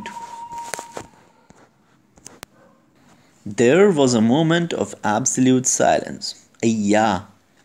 Dumbfounded for an instant, Ama Wu suddenly began to tremble, then rushed out shrieking and could soon be heard sobbing. Arcu, kneeling opposite the wall, was dumbfounded too. He grasped the empty bench with both hands and stood up slowly, dimly aware that something was wrong. In fact, by this time he was in rather a very nervous state himself. In a fury, he stuck his pipe into his belt and decided to go back to the rice. But bang! A heavy blow landed on his head, and he spun round to see the successful county candidate standing before him, brandishing a big bamboo pole. How dare you! The big bamboo pole came down across Arcu's shoulders, and when he put up both hands to protect his head, the blow landed on his knuckles, causing him considerable pain. As he was escaping through the kitchen door, it seemed as if his back also received a blow. Turtle's egg, shouted the successful candidate, cursing him in Mandarin from behind. Arcu fled to the hulling floor where he stood alone, still feeling a pain in his knuckles, and still remembering that turtle's egg because it was an expression never used by the Wei Chung villagers, but only by the rich who had seen something of official life. This had made him more frightened and left an exceptionally deep impression on his mind. By now, however, all thought of women had flown. After this cursing and beating, it seemed as if something was done with. and he began quite light-heartedly to grind rice again. After grinding for a time, he grew hot and stopped to take off his shirt. While he was taking off his shirt, he heard an uproar outside. And since Argue always liked to join in any excitement that was going, he went out in search of the sound. He traced it gradually right into Mr. Chow's inner courtyard. Although it was dusk, he could see many people there. All the Chow family, including the mistress, who had not eaten for 2 days. In addition, there was their neighbor, Mrs. Chow, as well as their relatives Chow Pai Yan and Chow Zu Chan. The young mistress was leading Ama Wu out of the servants' quarter, saying as she did so, "Come outside, don't stay brooding in your own room. Everybody knows you are a good woman," put in Mr. Su from the side. "You must not think of committing suicide."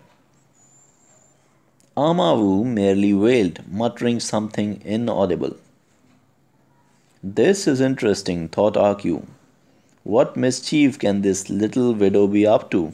Wanting to find out, he was approaching Chow Shu Chan when suddenly he caught sight of Mr. Chow's eldest son rushing towards him with, what was more, the big bamboo pole in his hand. The sight of this big bamboo pole reminded him that he had been beaten by it, and he realized that apparently he was connected in some way with this scene of excitement. He turned and ran, hoping to escape to the hulling floor, not foreseeing that the bamboo pole would cut off his retreat. Thereupon he turned and ran in the other direction, leaving without further ado by the back door. In a short time he was back in the turtly god's temple. After Argue had sat down for a time, his skin began to form goose pimples, and he felt cold, because although it was spring, the nights were still quite frosty and not suited to bare backs. He remembered that he had left his shirt in the Chow house, but he was afraid if he went to fetch it, he might get another taste of the successful candidate's bamboo pole. Then the bailiff came in. "Curse you, Argue," said the bailiff. "So you can't even keep your hands off the Chow family servants, you rebel? You have made me lose my sleep. Curse you." Under this torrent of abuse, Argue naturally had nothing to say. Finally, since it was night time, Argue had to pay double and give the bailiff 400 cash. But because he happened to have no ready money by him, he gave his felt hat as security and agreed to the following 5 terms. 1. The next morning, Argue must take a pair of red candles weighing 1 pound and a bundle of incense sticks to the Chow family to atone for his misdeeds. 2. Argue must pay for the Taoist priest whom the Chow family had called to exorcise evil spirits. 3. Argue must never again set foot in the Chow household. 4. If anything unfortunate should happen to Ama Wu, Argue must be held responsible. 5. Argue must not go back for his wages or shirt. Argue naturally agreed to everything, but unfortunately he had no ready money. Luckily, it was already spring, so it was possible to do without his padded quilt, which he pawned for 2,000 cash to comply with the terms stipulated. After kowtowing with the bare back, he still had a few cash left. But instead of using these to redeem his felt hat from the bailiff, he spent them all on drink. Actually, the Chow family burnt neither the incense nor the candles, because these could be used when the mistress worshipped Buddha and were put aside for that purpose. Most of the ragged shirt was made into diaper for the baby, which was born to the young mistress in the eighth moon, while the tattered remainder was used by Amavu to make shoe soles. Chapter 5: The Problem of Livelihood. After Arku had kowtowed and complied with the Chow family terms, he went back as usual to the tutelary god's temple. The sun had gone down, and he began to feel that something was wrong. Careful thought led him to the conclusion that this was probably because his back was bare.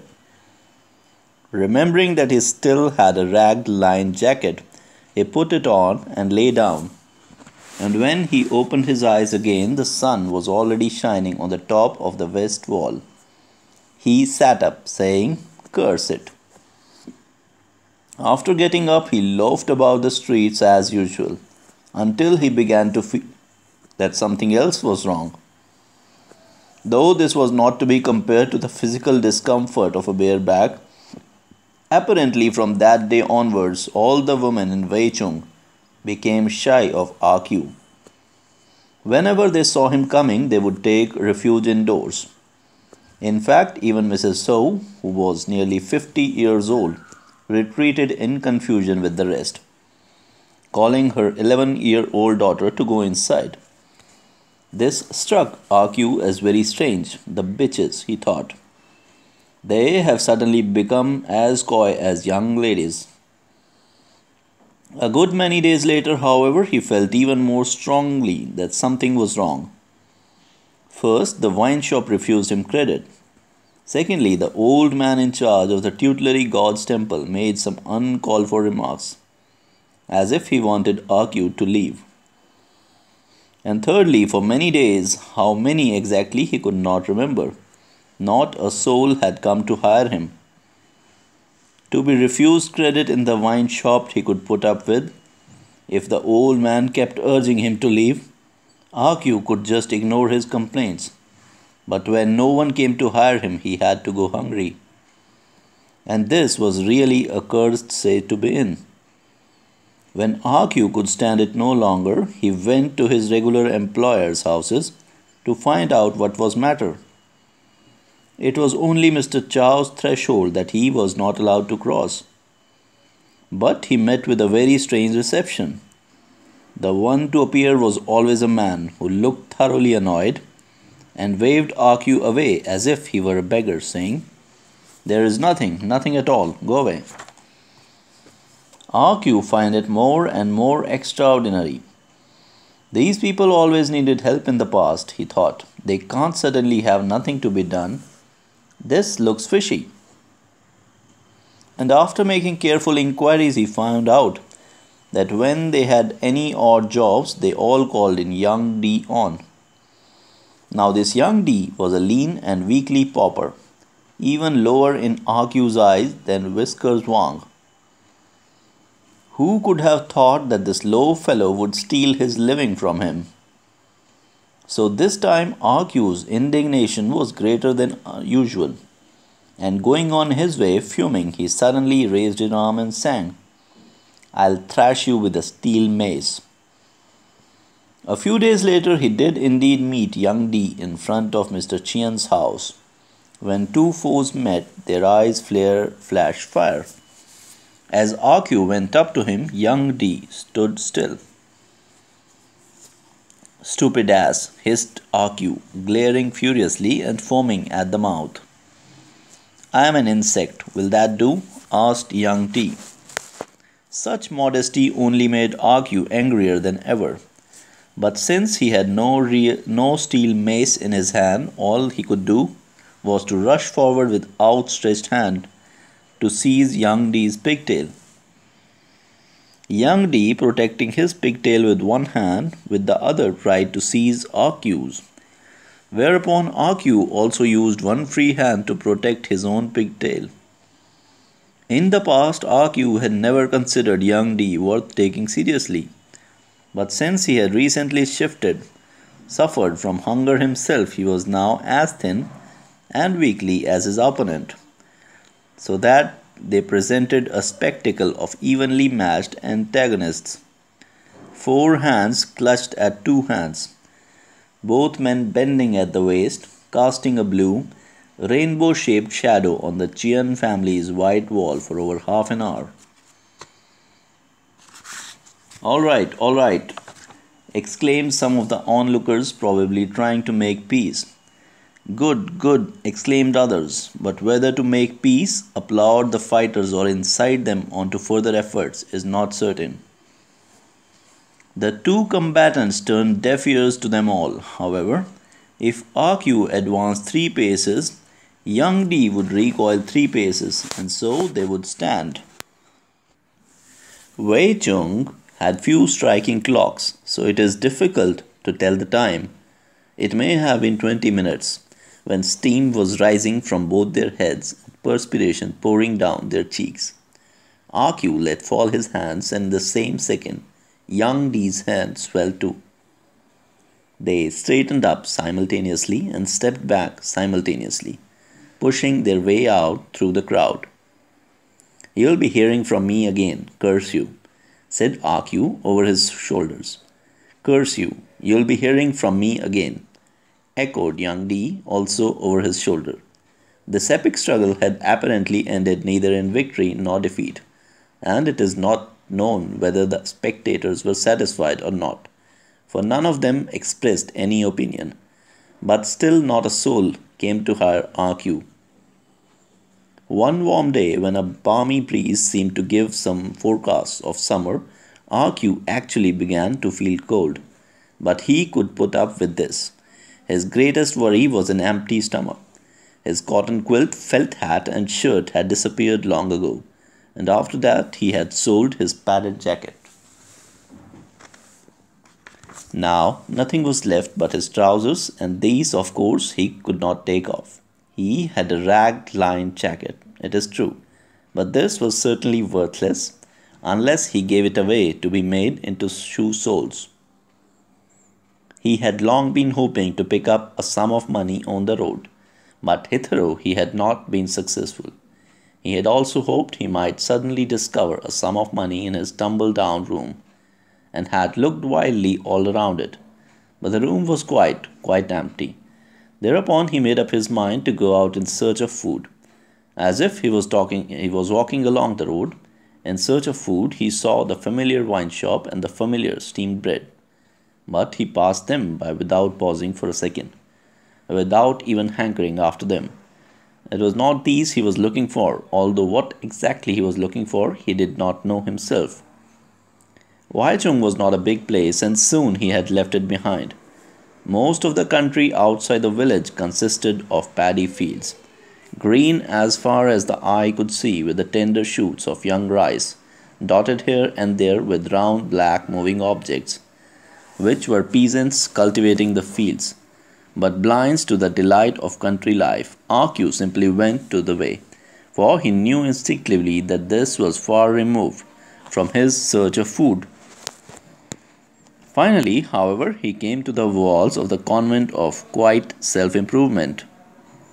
The convent too was surrounded by paddy fields, its white walls standing out sharply in the fresh green, and inside the low earthen wall at the back was a vegetable garden. RQ hesitated for a time, looking around him. Since there was no one in sight, he scrambled onto the low wall, holding on to some milk worth. The mud wall started crumbling, and RQ shook with fear. However, by clutching at the branch of a mulberry tree, he managed to jump inside. Within was a wild profusion of vegetation, but no sign of yellow wine, steamed bread, or anything edible. By the west wall was a clump of bamboos, with many bamboo shoots, but unfortunately these were not cooked. There was also rap, which had long since gone to seed. The mustard was already about to flower, and the small cabbage looked very tough. RQ felt as resentful as a scholar who had failed in the examination, and was walking slowly towards the gate of the garden when he gave a start for joy. For there before him, what should he see but a patch of turnips? As he knelt down and began picking, a round head suddenly appeared from behind the gate, only to be withdrawn again at once. And this was no other than the little nun.